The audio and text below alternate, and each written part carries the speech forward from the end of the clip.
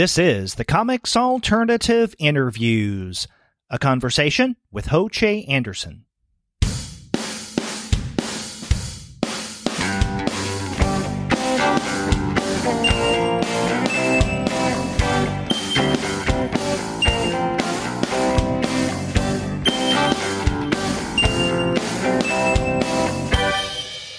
Hello and welcome to another episode of the Comics Alternative Interviews. I'm Derek. And I'm Gene, and we're two guys with PhDs talking about comics with a cartoonist. That's right. And that cartoonist that we will be talking with on this episode is Ho-Che Anderson.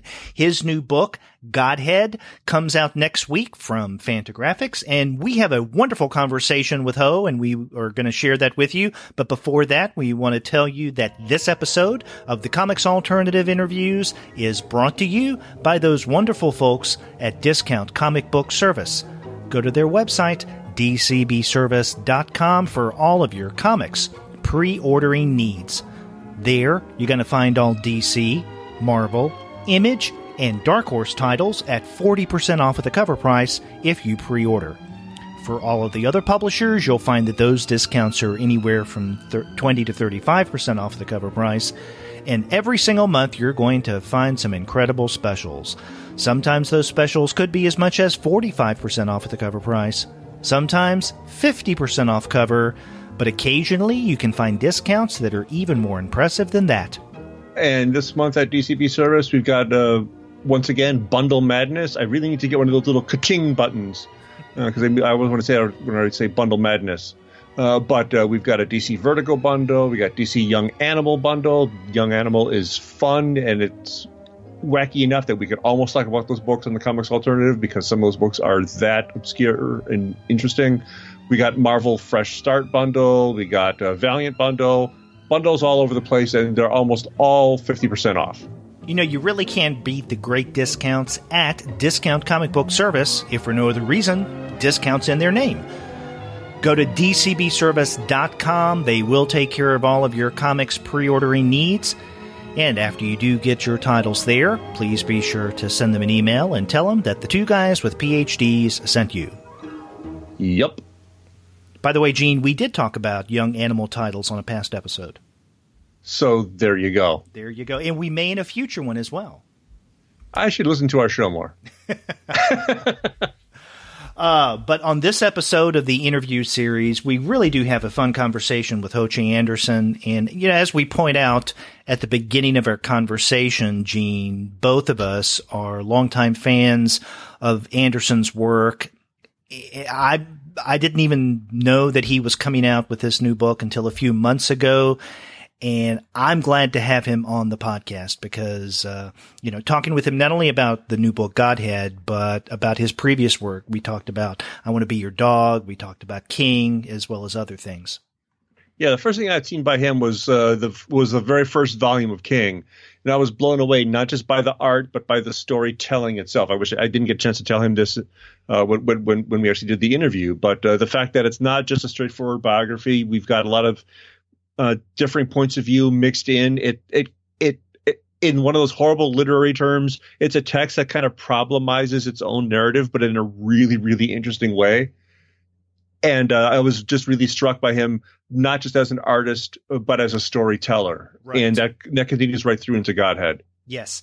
We did have a great conversation. We should point out, though, that there are 2 or 3 occasions during our interview with Ho-Che Anderson that the connection sounds a little staticky or iffy. We called Ho up on his telephone, and so he didn't have a direct Skype connection, but we used Skype in order to dial him up on the phone. And it could have been because he was using the phone and there was something going on, or it could be an internet thing. But there are a couple of times that things get a little staticky, but you can still pretty much understand what he's saying, and those moments are very brief. Yeah, they're pretty brief. So as soon as if you start to say, what is that? In the next 5 seconds, it's done. So exactly. Another thing that I don't think we ever got around to discussing with Ho was the premise of this first volume of Godhead. Did we? Well, I mean, we talked around it. We talked around it. We talked about a lot of the things. And if you've already read the book, it makes perfect sense. Right. But nobody else here has read the book yet because it hasn't come out yet. So let's just for a brief teaser, let's just read you what the book tells us it's about from the back of the book. When a powerful multinational corporation creates a machine that can communicate with God, does it spell humanity's salvation or the end of days? The sprawling saga, set in the not-so-distant future, explores the collision courses among science, religion, and corporate greed. And that's a really good brief overview of kind of the setup for the book. I think there's a lot more going on to it than that as well. And something we talk about in the interview a good bit is the interpersonal relationships. It's a book about ideas, but it's also a book about people. And the people don't necessarily embody ideas, but they're operating in a world of ideas. And that's another thing that I really like about the book. Yes. And as we bring up several times during the interview, this is quite an ambitious project. Mm-hmm. Yes. We did have a fun conversation. So let's go ahead and listen to that now.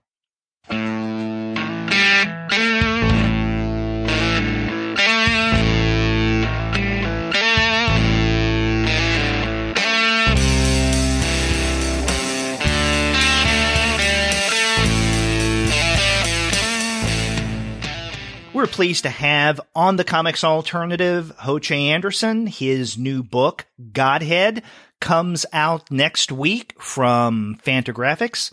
Ho, welcome to the podcast. Thank you very much, gentlemen. I'm very happy to be here. Yeah, we're really happy to have you. It's I've read your stuff from early. Well, I haven't read the I Want to Be Your Dog, but with King and stuff like that, I've always loved your stuff, and I've read very few interviews with you. I haven't seen you at conventions or anything like that. So it's great to be able to meet you and learn a little more about what you do and how you do it. Awesome. Thanks so much. Yeah, I've had a very unorthodox career in that I've been around for a while and I've been somewhat respected by people, but haven't managed to kind of branch out too far beyond my indie roots or to get out to too many conventions, unfortunately. So I'm hoping to change that in the next year or so. But yeah, I've been a little bit sort of the mystery cartoonist for most of my career. Yeah. I'm with Gene in terms of being a big fan of your work from way back. And in fact, I think it was the very first class that I taught that was devoted specifically or solely to comics. I used King as one of the classroom texts. I think this was about a year before the book went out of print, or at least the softbound edition. And so in following semesters, I couldn't use the book because I couldn't get enough copies, but yeah, it's absolutely a wonderful book. Thank you so much. Appreciate that. And, several months ago when we saw that Godhead was being solicited, I got excited because I couldn't remember the last time I saw a book from you. Was the previous one 2013's Miles from Home? Yes. Before that, it was this very dark, angry horror story that I did called Sand and Fury. Then I took a break for a little while, and I cranked out Miles from Home. And then, I took a little break and back with this one. I'm hoping not to take such a long break again, though. I want to kind of get back to the sort of warm embrace of comic books after kind of being out in the wilderness for a little while. And that wilderness, I saw a couple of interviews with you that you said that wilderness was film, or at least part of it was film. Yeah, I got into the movie business. It's something I want to kind of keep one foot in the comics world and one foot in the movie world.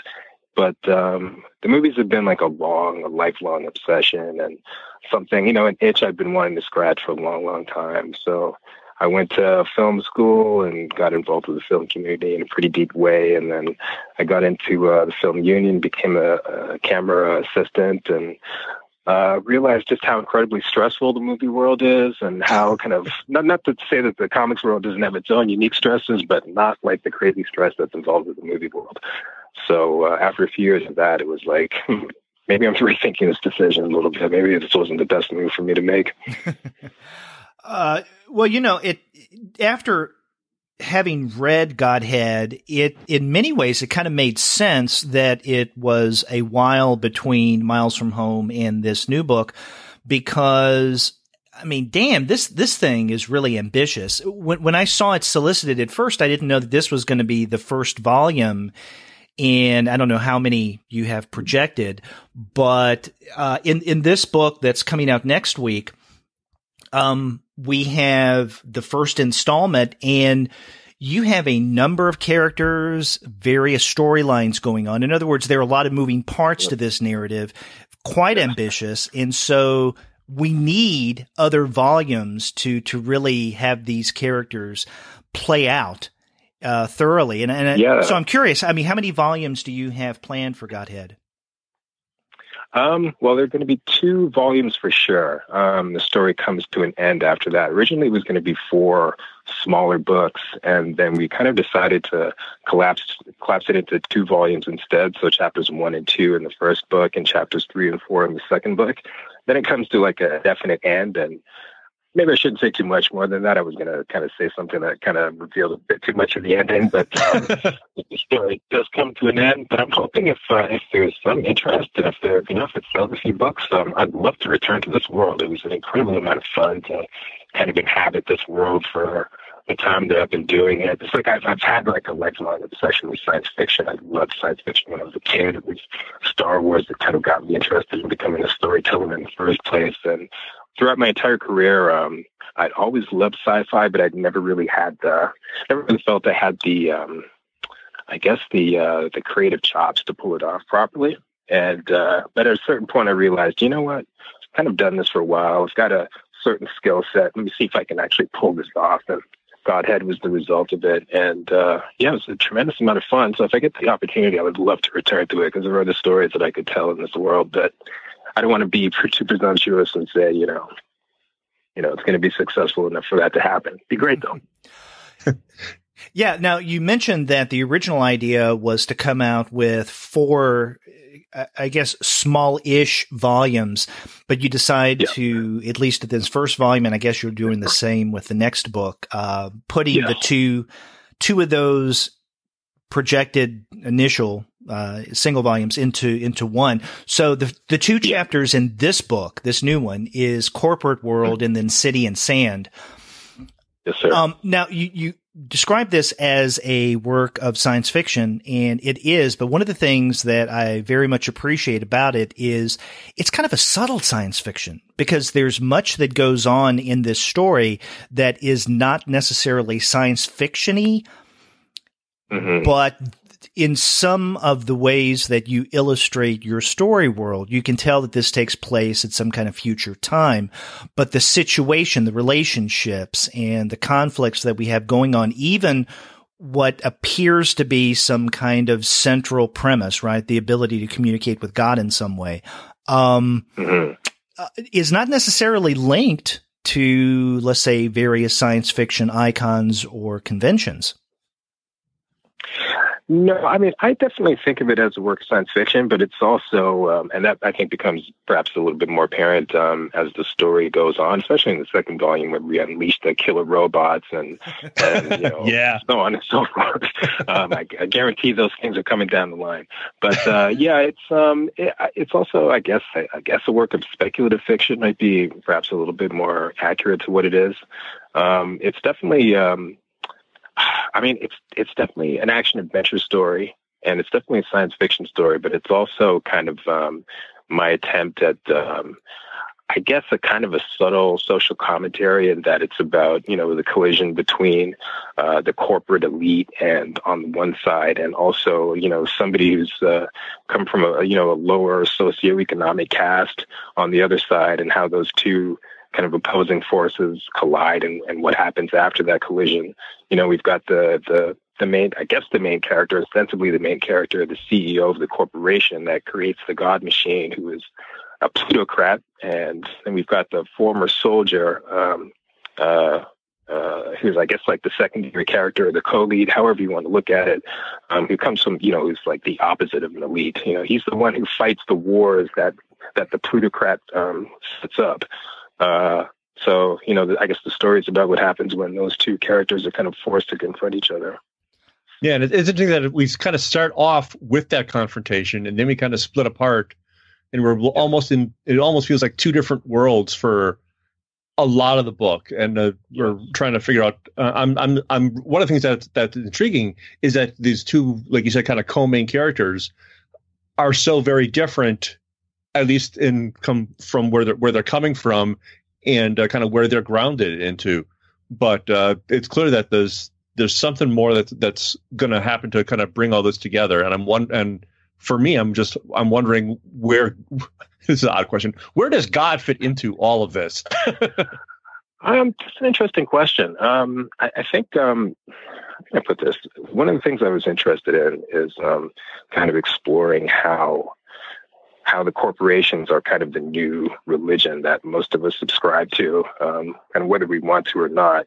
And we're living in a world where, corporations can privatize things like rainwater, like the very things that we need to survive on a daily basis. And so we're dealing with a story here where we've got a corporation that's interested in privatizing faith, privatizing religion, and has found a way to kind of, to make those things concrete and saleable. And so, yeah, I guess I'm sort of like using God as almost a metaphor for, the way corporations act in our day-to-day life, if that makes any sense. You were mentioning a moment ago one of the main characters who is the CEO. Right before Gene and I dialed you up for this interview, we were trying to recall if anywhere in this text we learned the CEO's name. And I couldn't remember. Is there any place in this book where the CEO's name is mentioned even briefly? The CEO's name is not mentioned even one time in the entire story. Because he's called Sir by almost everyone. He's called Sir. He's called the CEO. Mr. CEO. That's about the extent of his designation. For me, that's in a way. I don't. How can I put this? If you read the entire story, there's kind of a reason why I don't give him a name, because he kind of represents the machine, he represents the corporation, and he is the face of the corporation, and his name, in a sense, is sort of irrelevant to what his function is and what his position is. And all that becomes very concrete in the second chapter. But so there was a bit of a narrative reason and a thematic reason why I didn't give him a name. But I was also kind of curious just to see if I could play just a game, just to see if I could create a character where you didn't know the guy's name, and nobody actually said his name, and could I sustain that kind of tightrope walk for an entire book, hopefully without it becoming too much of a mannerism. So it was a bit of an experiment on my part to see if I could make that work. Yeah, because I could have swore, as I was reading it, I thought at one point I saw his name, but then it didn't come up again. And when Derek and I were talking, like, I'm pretty sure it's there, but I went back to the pages where I thought I had a visual memory of it. It's like, no, that's not it. No, it's not it. That's not his name. It's somebody else's. But yeah, but I like how on the cover of the book is a straight on shot of full on face of the CEO. And the word Godhead, the title is not just the title of the book. It's like kind of superimposed over his face, even down to like the H in head is kind of like very symmetrical over his nose. And that seems like that may be a little visual metaphor happening there. Could be. Who knows? I guess and then to the end of the book. Yeah, and then the back of the book with close up of Racer's face also, but he does not have Godhead written over his face. No, what he has is a huge punch to the eyeballs. Right. Everybody's traumatized on that cover. Yeah. Theo's got a huge gash on his cheek, and Racer's been pulverized by who knows what. Yeah. Well, we also have the large head that we see in the opening pages after the CEO escapes from captivity. And then there is the board member who also is a sculptor, Chavez, who, when the CEO visits him, is working on a head. Yes, that's his particular way of talking to God. And we'll see sprinkled throughout the story, you'll see many of those. I guess those are Godheads of a sort, kind of sprinkled throughout the city, just sort of, in corners, not necessarily the attention being called to themselves, but there they are if you care to notice them.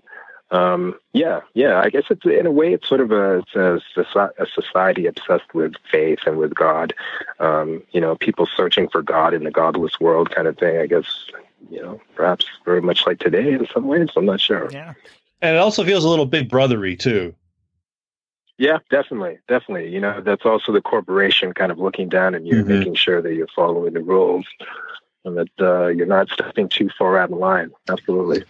Yeah, because the first time we see one of those big heads is early on. I think it's page 14, and right before that, as the CEO is kind of walking through, after he's escaped, he's walking through an alley or something like that, and we actually get like a dot, like one of the few like cartoony things in the book is the dotted line of his line of sight leading towards a gap in a wall. You turn the page, and then there's the giant head. So it's very much like it's almost like the opposite of like the God rays coming down. It's like he's looking up to see that, and we're really, really supposed to take note of that moment, because again, you don't do much of that. Much of that's kind of like motion lines or sound or kind of that kind of overtly cartoony stuff that way.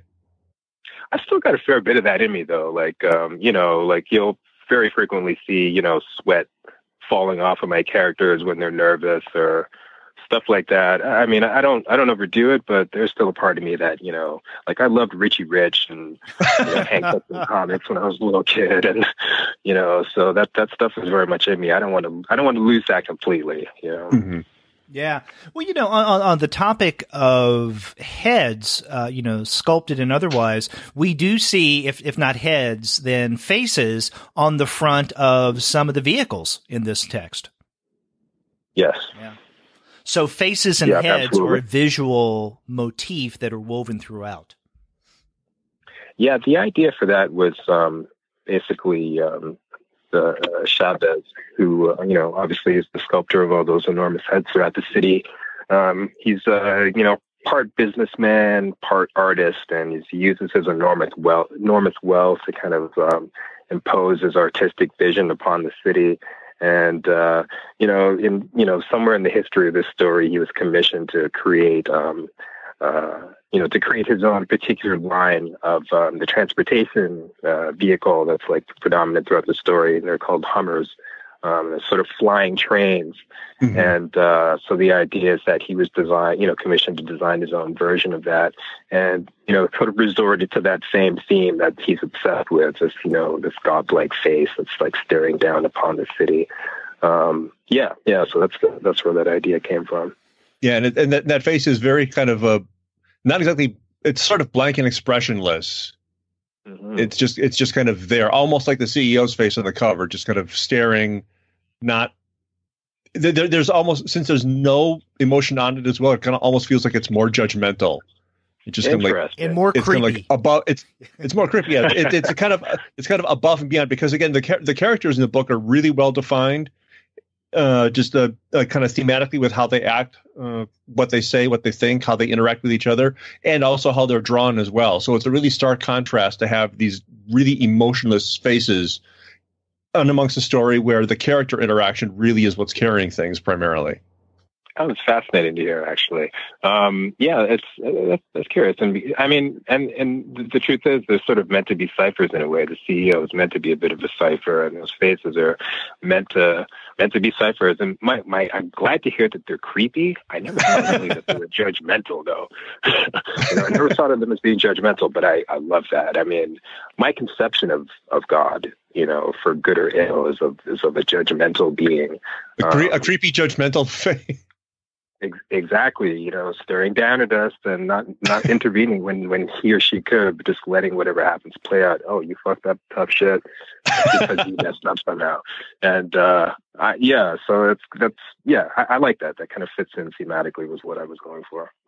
One last thing on the faces. Another thing that kind of fascinated me, kind of stylistically, as we go through, we've got a lot of like little inset panels of faces and especially eyes. A little like glances back and forth between characters, but just very, very small, like little inset things that are just like flavoring as you go through. In the midst of a bigger scene, suddenly you will just get 2 or 3 little overlap panels of just parts of faces and especially eyes. I think as you're describing that, I think that's my inner Frank Miller and my inner Chaykin coming out. If you go through a lot of their work, you'll see sort of a similar stylistic, I don't know, flair or tick or whatever. Those are two of my bedrock heroes. So, yeah, I think that's channeling those guys a little bit. But it's interesting you mentioned the faces because I sort of very recently came across something online talking about the work of Jack Kirby, who was like one of my seminal influences. I was absolutely obsessed with Jack Kirby when I was a little kid. And the first stuff that I copied as a child was all Jack Kirby comics. And I recently found out, that giant faces were a recurring kind of motif in his work from like the 40s up until the end of his career, which I had no idea about. It recurred in a bunch of his science fiction stories from the 40s and the 50s, especially. Oh, yeah. And recurred in his work up until 2001, adapting 2001, which I had no idea about. So that was kind of an interesting. I don't know, kind of an interesting link for me, just as an admirer of Kirby and a lover of his stuff. Another thing about Godhead that I noticed, in addition to, the head in face, iconic motif, is the number of doublings and mirroring that you have going on throughout the story. So, I mean, we've already mentioned the doubling of the two main protagonists. There's the CEO and then there's Racer Calhoun. But then there are doublings and mirrorings that are attached to those two. So, Racer's girlfriend is Carrie's, and then the CEO has a relationship with Dr. Fancy. Yeah. But then we have, in some ways, another doubling that seems to be going on between another main female protagonist, and that is Bertie Brooks. And then I kind of maybe link her, for good or ill to Dr. Fancy. Also, Racer's relationship with Red is not entirely different from CEO's relationship to either Dr. Fancy or maybe even Bertie Brooks. And then we have Oceanus and then Cadre Zeus, Oceanus and Verboten. In other words, there are all of these pairings. I could go even on and on about more of these, but it seems to be baked into your story. So this was intentional? I wish that I could lay claim to that, but it wasn't. These are the kind of, Sorry, please. Even with the founder's name, Jackson. Yeah. Wow. I didn't even put that together. Well, you've got a two fetish. I guess I do. Some kind of weird doppelganger thing going on with me that I wasn't aware of. Definitely, it was intentional in the case of Racer and the CEO. They were always meant to be sort of yin and yang characters, for sure. They were always meant to sort of comment on each other. But I guess, I think when you're working on a piece and, you spend enough time sort of thinking about the themes, they just start to express themselves naturally in ways that you wouldn't necessarily have, thought of consciously. So I'm sure on some fundamental level, all those things that you described were playing in my mind, but at no point did I actually sort of map out, this relation is a corollary to this relation, and so on and so forth. They just kind of evolved as they evolved, but it's good to hear that there's some kind of thematic overlay in the relationships. I think that's cool. Yeah. I was thinking about it just now, and you could even pair Dr. Fancy and Chavez, because both in their own way are philosophers. That's true. Chavez is perhaps a little more palatable than the philosophy we seem to be getting from Dr. Fancy. And by the way, Gene and I were wondering about the first name of this female Dr. Fancy, James. Mm-hmm. What were your thoughts? I'm curious to hear. I don't know about Gene, but I didn't know what to make of it. It's pretty simple. I've always kind of liked women with male names for some reason. I used to know someone named Michael, like a good female friend of mine years and years ago was named Michael, which just kind of worked for me for some reason. That's something I've kind of played with in my stories over the years. So yeah, I just kind of like the idea of men's names on women. Less attractive when it's a woman's name on a guy for some reason. But yeah, what are you gonna do?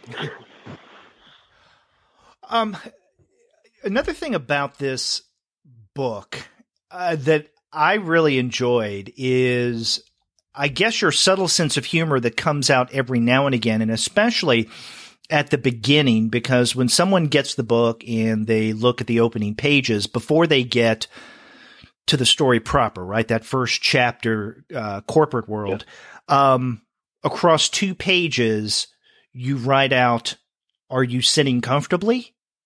Then we'll begin," is on the following page. Yeah. I like that. I mean, it expressed a kind of intimacy with, a little wink, humorous wink, right before we get into your narrative. Yeah, and we tease, "Are you sitting comfortably?" with a lovely lady kind of beckoning us into the story, and then the next page is a guy getting smashed in the face.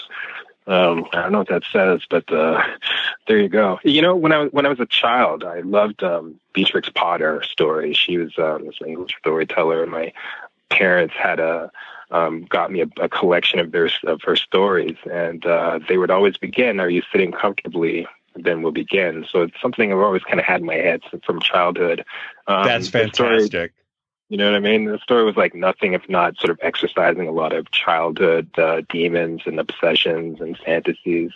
And also when I was a teenager, I was in love with this pop band called Platinum Blonde, a Canadian new wave band. And on their first record, they started the record with I think it was like the singer's mother saying those very words, "Are you sitting comfortably?" So it's got resonance from my childhood. Interesting, yeah, and it really is an unexpected way to open the book, because you expect fancy end papers or whatever, and we've got giant blow-ups from panels within. And I was happy as I was going through the book to see where those images actually came from, because at first they're so juxtaposed. Because again, the are you sitting comfortably page is hand drawn, and then we'll begin. Not only is it a punch in the face, but it's also one of the painted pages. So we even get there's a big tonal shift there, which is also a kind of a slap in the face. Here's one thing, and here's something totally different. Nice. I like that. So what? And that brings us to like the end of the book. We get some of those first pages again, which the pages which are painted in color, which you say originally the book was going to be painted in color, and then you made a decision to switch it up. Can you talk a little bit about that process of coming to the style of the book and why it looks the way it does? Absolutely. So I mentioned that this book is sort of a repository of a lot of stuff that I've taken in over the years and fantasized about over the years. And so the desire to do a painted comic book came from 2 sources. As a child and as an adult, I've just been a massive, massive fan of the production art of Ralph McQuarrie. As a god to me. I'm just insane about Ralph McQuarrie. A friend of mine, we're really obsessed with his work. Sorry? Are we related? I've still got my Return of the Jedi portfolio. Oh, dude, I've got a Star Wars portfolio where it's I've never had that one. But the crowning glory of my collection is a $200 book that I bought called The Art of Ralph McQuarrie, and I never pay that kind of money for anything other than like a Ralph McQuarrie tome. And it's got hundreds of his production art over the years and his work from Boeing and blah blah blah. I've lusted over that book, but I do not own it. Dude, it's incredible, man. It's well worth owning. Sucked up way too much of my time. So so I was really wanting to do something just to in that style, just because I was just so obsessed with Ralph McQuarrie's production paintings, and also I was massively obsessed with the painted comics of the 1980s. Bill Sienkiewicz was a god to me, and Kent Williams and all those guys that were like kicking ass in the 80s. Dave McKean, even though I guess he's more 90s era, but still, the guys who could like wheel paint like it was nothing. Those are the ones who really impressed me. So taking those 2 influences, I thought, I want to create a story, kind of a big, grand sci-fi epic. And what kind of story can I create that would support, that kind of lush vision? And so that's kind of how this story kind of came about in its most basic way. And so I was really excited about creating a story. And kind of giving it this sort of like big treatment. The only problem was it was taking forever to complete a page. Like, I don't know how Bill Sienkiewicz managed to pull off all those pages that he did in the 80s and 90s, but like for me, it was taking, upwards of 3 or 4 days a page. It's going to take me the rest of my life if I would continue along that pace to finish the book, because this thing's about 270 pages altogether. It's a lot of work. And also I was having a tough time selling the book. And I just thought, at a certain point, I kind of abandoned the comic because I wasn't getting any headway in selling it. And it kind of lay on the shelf for a bunch of years. I threw it aside. I said, I'm never going to touch this comic again. It's a dead thing. But it stayed in my head for whatever reason. I could not get it out. And it just kind of kept plaguing me. And then at a certain point, I realized that if I changed the style up to black and white, I could crank the pages out a lot faster, and I'd have a better shot at actually getting the thing out there. So I switched it up to black and white. But I'm glad I made that decision, just because now the thing's like an actual book, but as opposed to a dream. But at the same time, I kind of long for what it could have been. It would have been a beautiful book, but such is life. So it goes. You mentioned that this idea had been in your head for quite a while. I mean, when did you first begin working on what we now know of as this first volume of Godhead? Well, it was 2000. I'll tell you the exact origins of this book. So around 2001, 2002, I was not doing as much comic book work. I was doing a lot of illustrations for magazines and advertising, that kind of thing. And I was enjoying it, but it wasn't quite as creatively satisfying as I was hoping it would be. So I started thinking, and around this time I was actually also finishing up the 3rd volume of King. So I started thinking maybe it's time to start thinking more seriously about comic books again. And at the same time, I still wanted to maintain my illustration career. So I was thinking about doing a story called Morris Minor, which was going to be sort of a 70s era crime story. And at the same time as I was thinking about that crime story, I was also thinking about doing like an illustration portfolio, like a mailer to send out to art directors and whatnot. And I thought maybe I should target the corporate world, because there's money to be made doing corporate presentation, corporate illustration, that kind of thing. So those two streams kind of played in my head for a while. And as I started to thinking about them, over time they started to merge. So the Morris Minor idea sort of evolved into Racer's story, and the corporate world, portfolio emerged into the CEO story. Excuse me. Around the same time, while this was going on, recently September 11th had happened. So there was a certain kind of paranoia and fear in the air, and a kind of sort of a martial nature, because North America was about to go off to war again, and there's a lot of kind of anger in the air. So the story is sort of borne out to a certain extent from the kind of 2001 paranoia that existed at the time. So those are kind of the origins of the story.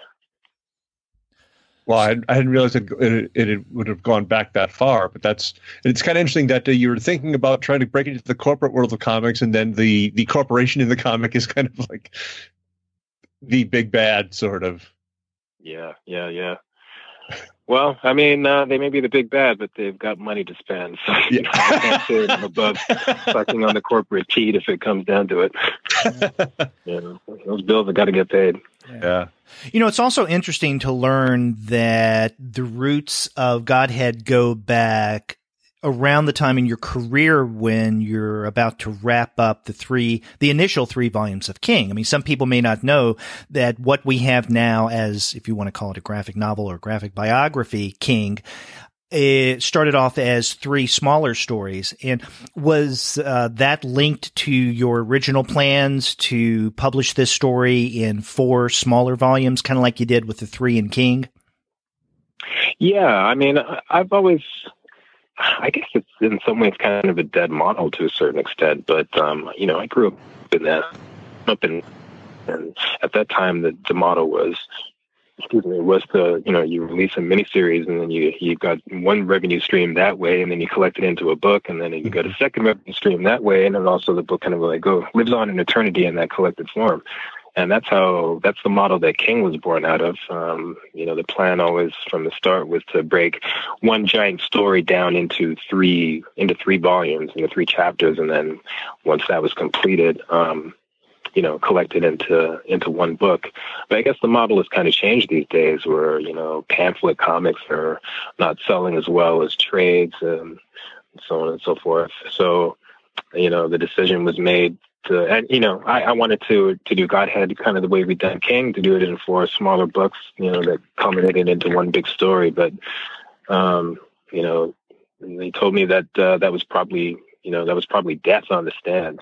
So that's kind of why we switched from 4 chapters to 2 chapters, because I still like the idea of serialized storytelling, but the publisher doesn't so much. So it's a sort of a compromise between the two of us. I get sort of what I want, and he gets, less individual books to publish. Right. You've mentioned several times, kind of like when you get to the end of the story, you're going to see this. How far are you in the second volume, or is the second volume already done? No, God, I wish the second volume was already done. Well, the second volume is going to be about 160 pages long, and I'm 47 pages into volume 2. So I got a ways to go. I'm going to be drawing this sucker for a little while. Yeah. And to be totally honest, I've had to sort of take on other work to keep a roof over my head while I'm working on this thing, because the advance for this puppy ran out a long time ago. So what that means on a practical level is that, it's going to take a little bit longer than I would like to, I can't devote as much time to it on a day-to-day level as I would love to. My dream would be to spend, get up every day and get it done until, and work on it every day until it's finished. But, the realities of life, living in a big city, means, I got to take on other work, sadly. But that having been said, it is going to get finished, I promise you. After this much time spent on it, I need to get it done just so I can clear the mental space, and devote that to something else. Yeah, and we're going to need the closure on this also. No, not to put pressure on you, but I want to know how this ends. I want to read that. I promise you, it will end. I hope it's going to end in a satisfying way. The first half was more discussions of philosophy and setup, and it's more character based. But I hint at the beginning that you're in for action in the second half, and I think I delivered on the second half. The second half is pretty action heavy. I think that I still wrap it up in a satisfying way thematically, but the guns and the violence definitely come out in force, and the robots. In part 2. So, yeah, hopefully it'll be a satisfying ending.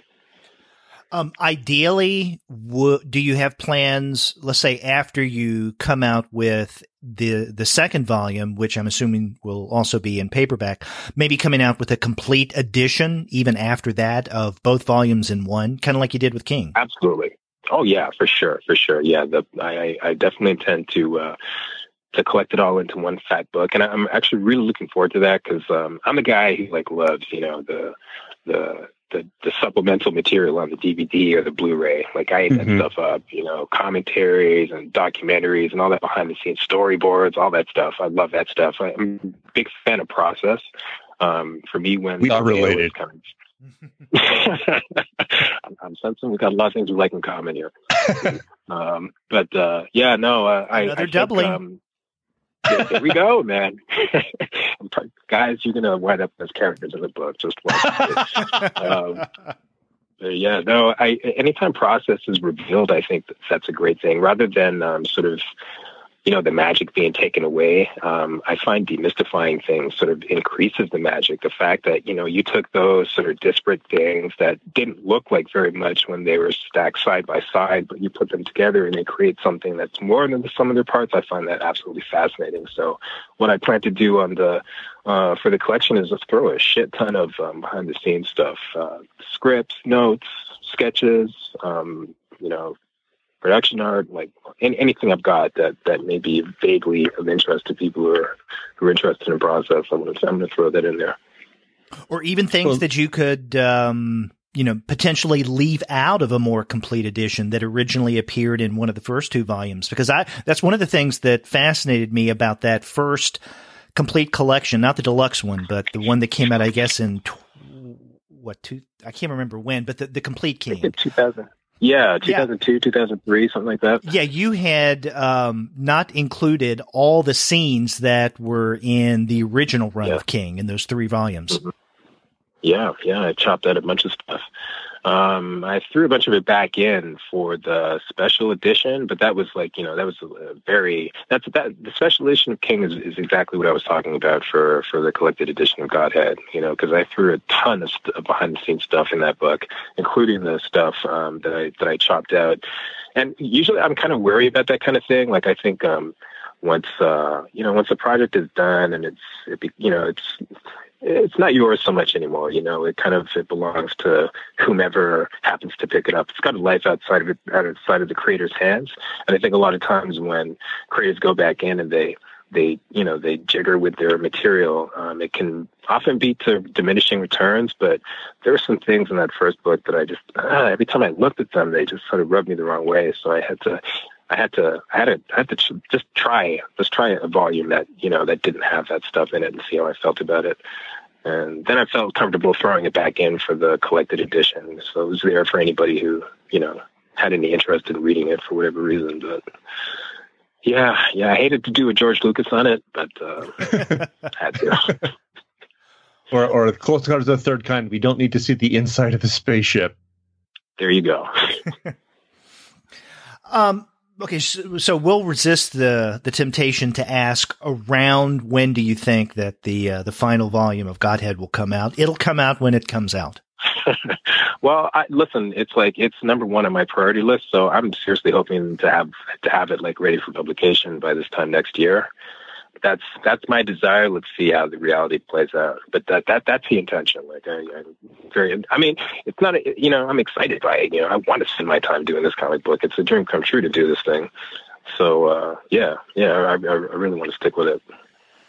Now, do you see Godhead as, I guess, in ways that, I see King. I mean, I look at your body of work and, I Want to Be Your Dog, your series with Santiago, Pop Life, Sand and Fury. We've mentioned Miles from Home. King, though, is a long form narrative, right? Covering the life of Martin Luther King. And then Godhead strikes me as a work very much like that, where you have, quite a long form style of storytelling. Different from I Want to Be Your Dog. I think I Want to Be Your Dog came out as individual comic book issues originally, and there were 5 of them? 5 of them, yeah. 5 of them, yeah. I mean, so it's a good sized story, but not near as substantive as King or what Godhead will be. Yeah, and the thing is, I've always preferred to work in this format. It's just for whatever reason, I've never really had the opportunities come my way to allow me to kind of practice that storytelling. Most of the time, the stuff that's come my way, where a paycheck is involved, just tends to be really disparate and shorter of form. And I think also a lot of the time, earlier in my career, I was less concerned with connecting with an audience. I was more concerned with, for whatever reason, following whatever bizarre muse, just happened to strike my fancy at any particular time. So that resulted in some really hit or miss work. I was just experimenting constantly with less concern about kind of building a more consistent body of work.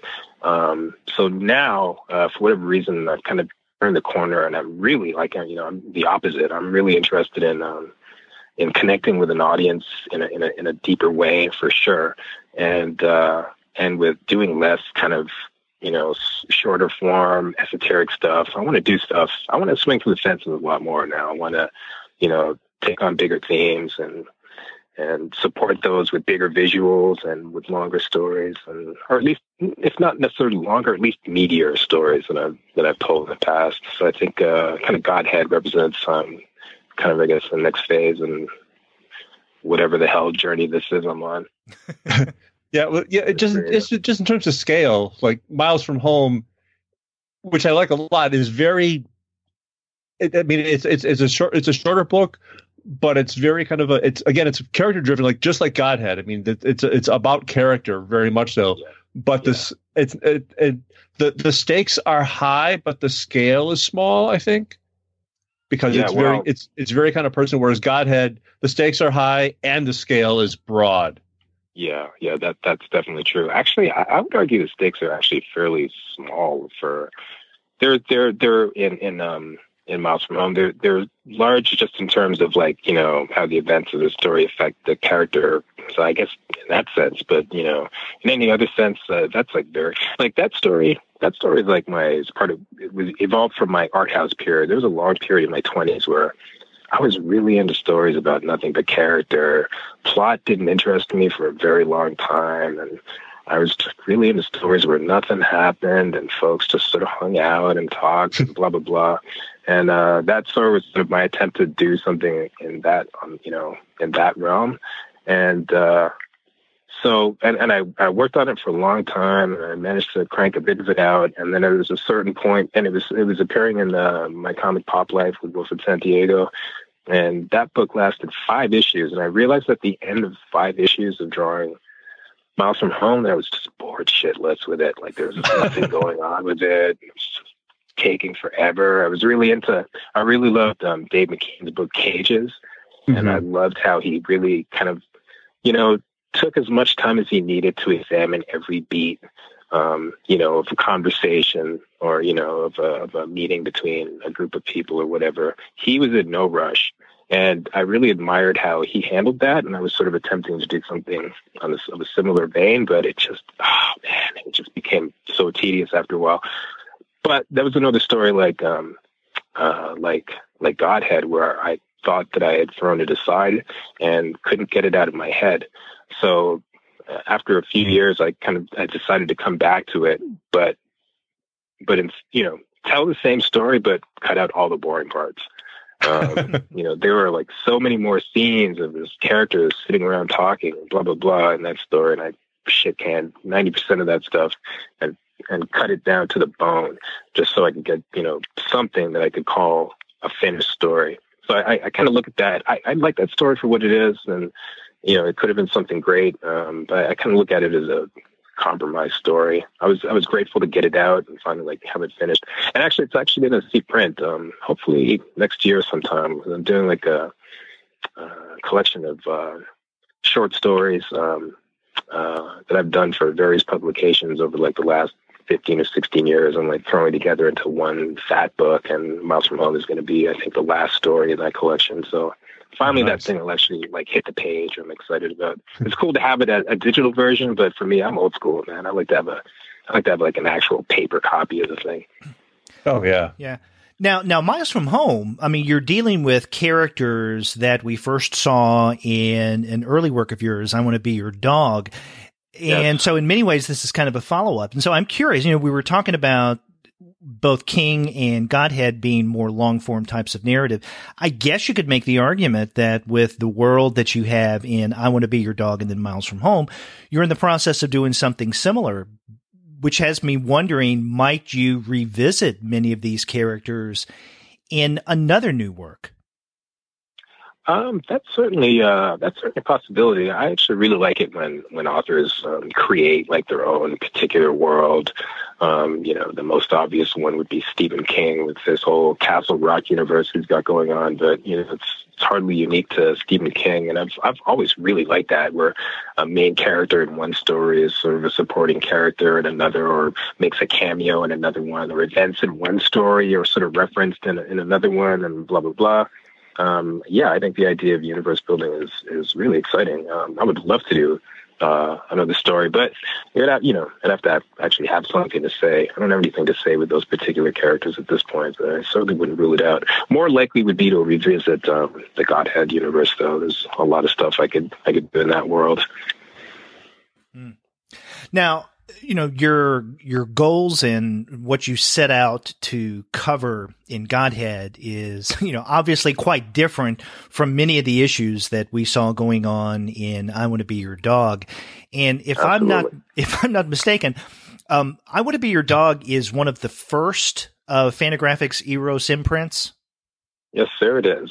The original 3, if I'm not mistaken. Yeah. Now, I've heard that the Eros line, and for those of our listeners who may not know what Fantagraphics Eros line is, it is, as the name suggests, their erotic line of comics.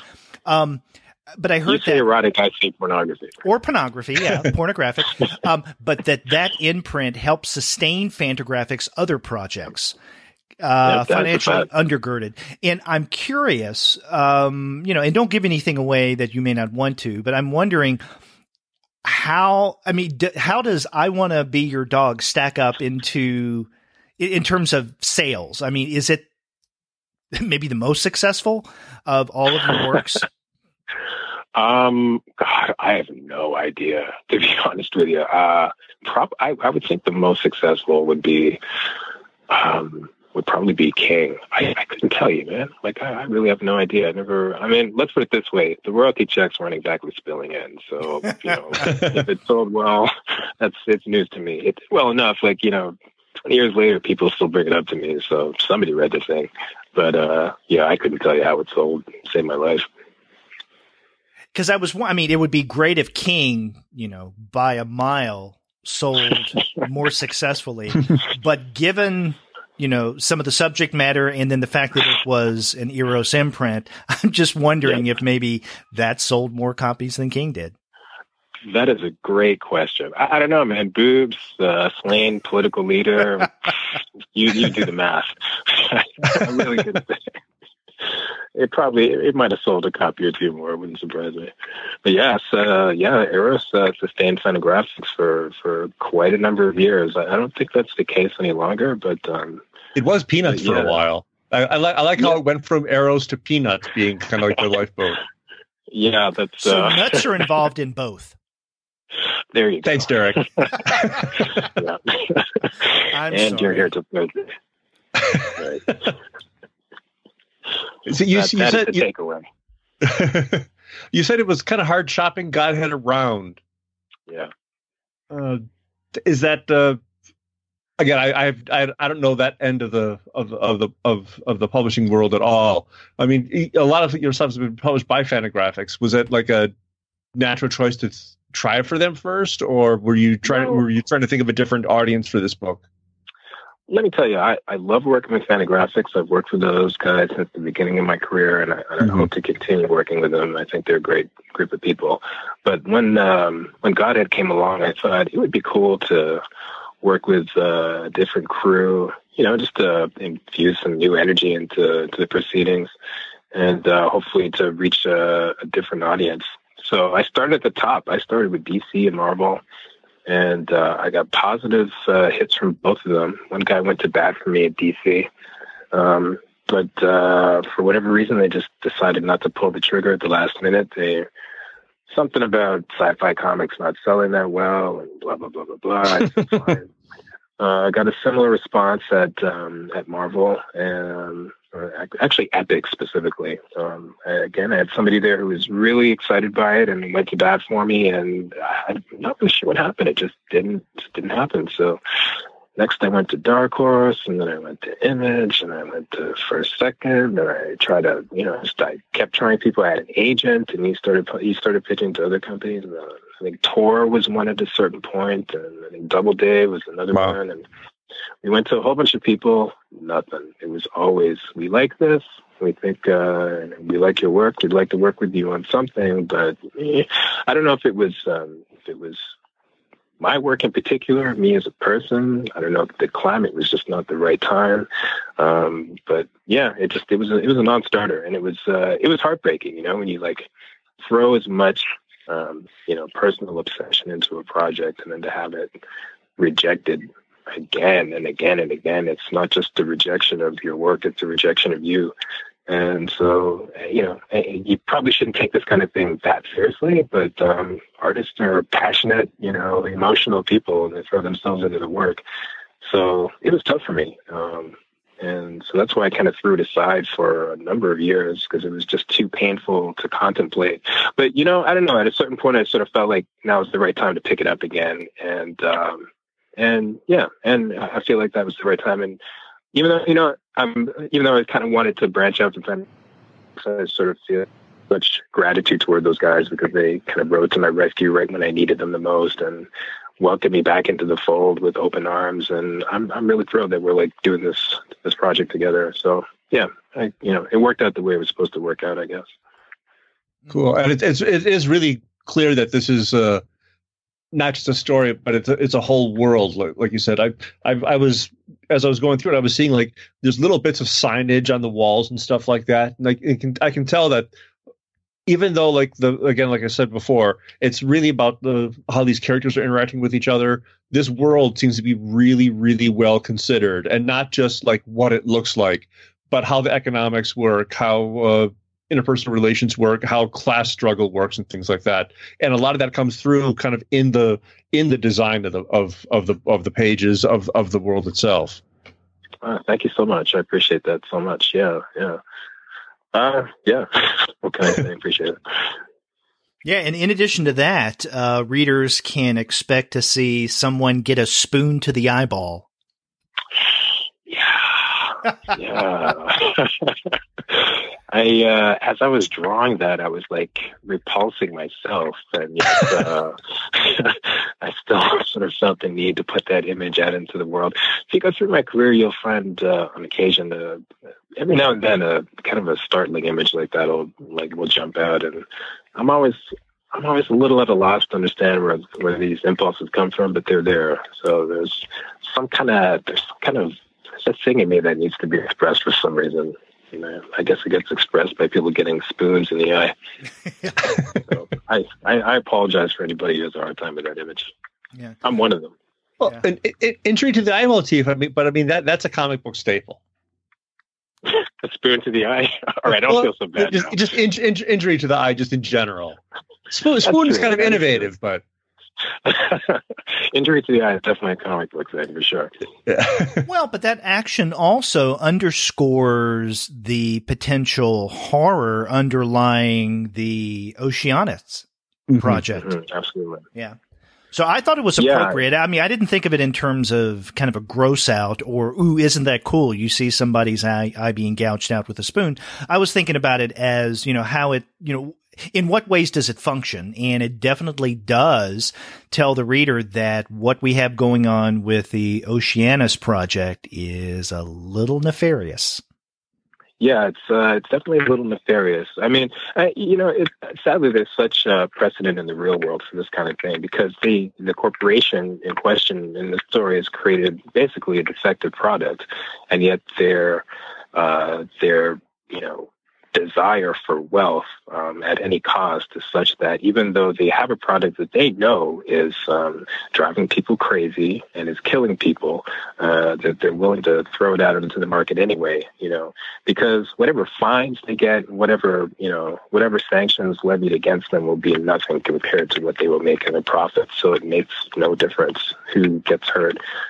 And what I find fascinating about corporations is that they're a entity designed, they're wealth creating entities solely, and they're mandated by law to provide wealth for their increased wealth every quarter for their shareholders by law, meaning that if they produce products that are substandard, that are harmful, it's almost like doing anything against that is breaking the law, which is a fascinating conundrum. So I guess in a way, dude getting a spoon to the eye is kind of symbolizing that in my own sort of convoluted way. No, sadly that makes perfect sense. Yeah. Another thing that struck me about this first volume of Godhead is how you deal with time and backstory. You seem to let the story, you give it enough space to breathe. And so we don't get many of, I guess, what you would call flashbacks until we get into the second chapter, especially regarding the past of Racer Calhoun, one of the two main characters in the book. And I'm wondering, you were telling us a little bit about your original ideas in terms of the art style. What about in terms of narrative style? I mean, did you know that you wanted to jump back and forth between past and present from the beginning of this project, or did this rearrangement of narrative time kind of evolved as you started to get back to this story?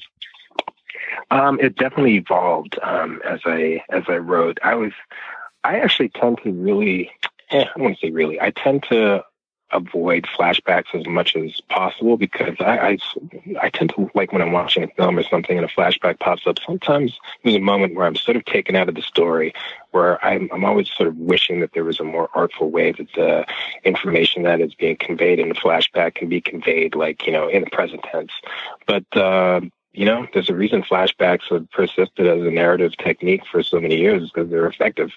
They're kind of an easy, elegant, sometimes elegant way to convey information. So it started out like when I first started the story, where I was never going to do any flashbacks, and we were always just going to be moving forward. And if I lost an audience, well, so be it. But as I started to write, I realized, I needed to actually dramatize some of the stuff that I'd hinted at in the relationship between Racer and between the CEO. Like, I just felt it was sort of necessary that we get more of a concrete idea, like where some of Racer's anger is coming from. Mm-hmm. And I think, probably not giving much away, that those two characters are going to meet in the next volume, and so it was also important for me to show the origins of their relationship, because it kind of comes back, sort of goes full circle in a way when you read volume 2. It's like it's the class struggle, like in effect, like right there, when they meet, the Racer, he's got this car that he's like slave to own. He's given up a lot of his life and his time to afford this car. CEO, causes an accident in his luxury sedan. It probably took him all of an hour to make the money that it would have taken Racer months to earn to buy his vehicle. And who's the one? There's almost a head-on collision. Who's the one that gets the short end of the stick? Racer's car gets demolished. The CEO gets a scratch. Racer gets sent off to jail. And the CEO goes back to his luxury apartment. I mean, I don't know. That just felt like the class struggle right there to me, and something that I kind of wanted to put into action. It's nice to be able to do that, just with the idea of just take something as relatively simple as a car crash, but there's a lot of meaning kind of layered onto that. Yeah, absolutely. So, you're in the process of working on this second book in the Godhead series, but you also mentioned this collection of shorter stories that you're going to be coming out with in the not too distant future. So this is basically compiling some of your previously published shorter pieces together? Yeah. So I used to, I was a magazine illustrator for a long time. And I was a newspaper reporter for a while. And I also, when I was a reporter, I was also just doing like a lot of pieces for the paper where it was like, half illustration and half reportage, and half, that kind of thing. And also I've done like a lot of, like little short comics pieces for, like I did, for example, I did a little bit of comics reportage for an Italian magazine, I think about 2008 or 9, in which I described an incident where a kid got shot outside of my apartment. And this was during a summer where the homicide rate due to firearms was at an all-time high. I've done like a lot of stories like that over the years, and I thought, I've got this stuff. It's all from hither and yon. It's never been seen by anybody who might really have any interest in my work for whatever weird reason. So let me throw it all together into one book. So it's kind of exciting to like actually have like a new publication, because I literally got the idea and pitched it, and then was like, and threw it together within like 2 weeks. So new book, nice. Like get ready for publication. It's kind of cool. And is that this year or next year? Do you have a target date on that yet? I would love for it to come out, within the next few months, but it's probably going to be another Fantagraphics publication. I'm not 100% on that, to be honest, but but yeah, I would imagine within the next 10 or 11 months, somewhere in there. Great. Would be my guess. Although who knows, they might want to hold off until after Godhead is finished. So it's not, in which case it's going to be a while. But in addition to that, I'm also doing some stuff there's a Canadian publisher called Chapter House, who's doing a revived version of the great Canadian superhero Captain Canuck. And, oh, really? You're working on Captain Canuck? Well, what I'm doing, there's a character in the Canuck universe called Redcoat, and so they asked me to do a story, like a Redcoat story, which is what I'm finishing off now. I'm having an absolute ball. It's the kind of thing I want to do a little bit more of. I'm hoping I can use this story to kind of start sucking on that Marvel and DC teeth, man. Like, like I'm dying to get my hands on Superman or Spider-Man or one of those characters. Like, that would be a dream to get to be able to do that kind of work. So I'm hoping the stuff I'm doing now for Chapter House is going to pave the way to doing some of that kind of stuff. And of course, anyone who's anyone in the mainstream industry listens to the Comics Alternative podcast. So they will hear what you just said, and your phone will probably be ringing off the hook in the next few days. That's a great Howard Chaykin would say, from your mouth to God's ear, something like that. Yeah, that would be nice.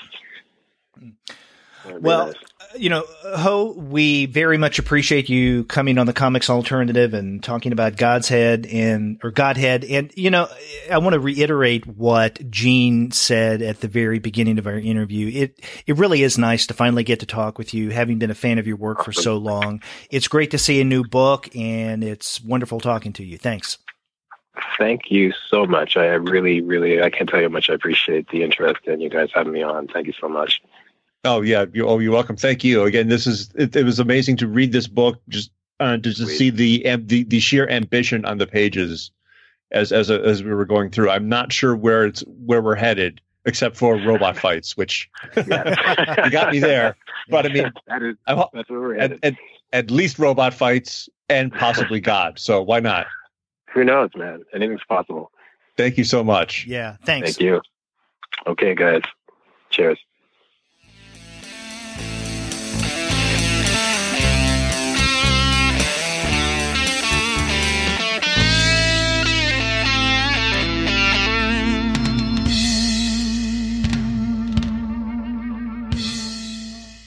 But that could have gone on for a lot longer. That was a lot of fun. Yeah, not only was it fun talking with Ho about his work, but just about, I don't know, almost anything in general. I mean, very congenial, very friendly, and we could have gone on for quite a bit longer. Yeah, he's really thoughtful about his work and his career, and he's not afraid to try different things, which is always good. At one point he mentioned the fact that didn't he say something about the fact that like he almost regrets that he didn't like try harder to have like a consistent style or a consistent thematic body of work? I would rather see somebody do what they want to do. Oh yeah, exactly. And in fact, if you look over his larger body of work, you see, I think, different Ho Che Andersons. Yeah. Right? So the Ho Che Anderson of the 5-issue series with Wilfred Santiago, Pop Life, is very different from the Ho Che Anderson of Godhead, which is very different from the Ho Che Anderson of I Want to Be Your Dog, so on and so forth. Yeah, no. So it's an interview. It's a career based on drives more so than trying to fit into a particular slot, which is why I'm really looking forward to that collection of his that he mentions of things that have been published in diverse areas, because I'm sure that's going to be not just every one of those stories is going to kind of stand out on its own for different reasons. And I can't wait to see that, because like he said, most of us haven't seen a lot of this stuff before. Yeah. And having within that one text, that collection, a variety of different facets of Ho Che Anderson's art and his storytelling style would be great.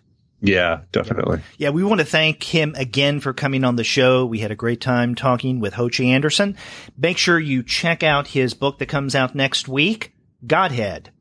And if you want to find great titles like that, then you would do well to go to the website of our sponsor, which is Discount Comic Book Service. Go to dcbservice.com, and there you will find a whole lot of discounts. That's dcbservice.com. And they've even got a couple of Ho Che Anderson books right now. They don't have Godhead yet because it's not been published, but they do have the special edition of King, his massively influential biography of Martin Luther King. And also, if I would have looked at this beforehand, I know we would have asked him. He's got a story in a My Little Pony Friendship is Magic trade paperback. And I really want to talk to him again just so we can talk to him about My Little Pony. Well, if our listeners have read Ho Che Anderson's My Little Pony story, they can get in touch with us. We'd love to hear about your experiences with that.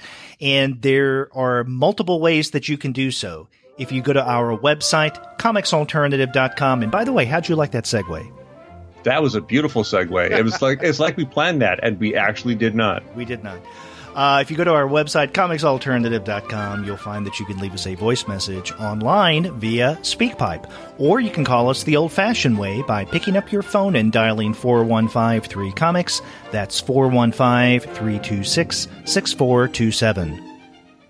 Or you can reach us by email if you're a 90s kid. It's two guys, TWO guys, at comicsalternative.com. I am Gene with a G at comicsalternative.com. And Derek at comicsalternative.com is the way to reach me. You can find us all over social media. We have accounts on Twitter, Facebook, Tumblr, Instagram, Google+, Goodreads, Pinterest, YouTube, Slack, and Discord. Reach us that way as well. You can subscribe to the podcast through Apple Podcast. You can stream us on Stitcher. You can also find us on Spotify, on TuneIn, on iHeartRadio, and on Google Play Music. But you can find every single one of our podcast episodes, as well as the reviews and comics-related commentary that we post on our blog, simply by going to our website, comicsalternative.com.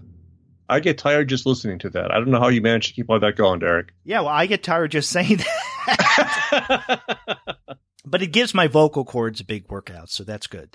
There you go. You got to keep that singing voice in prime shape. That's true. We'll be back with more interviews in the days to come. Until then, I'm Derek. And I'm Gene. Take care. Bye-bye.